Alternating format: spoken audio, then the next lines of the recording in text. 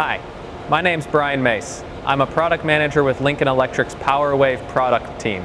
Today I'm standing in front of the PowerWave R450 machine, and we're going to be connecting this machine to our cloud-based checkpoint platform. The same procedure that we're going to work through today applies to all machines with the PowerWave branding. Let's take a closer look. To configure the wireless or MQTT settings, connect to your machine through PowerWave Manager. And on the left-hand side, you're going to see a Wi-Fi icon pop up.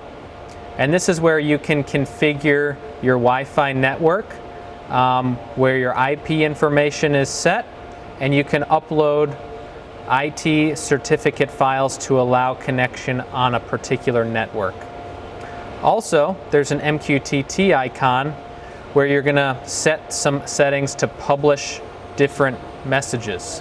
You also want to make sure you click the Enable MQTT button and then click Apply Settings.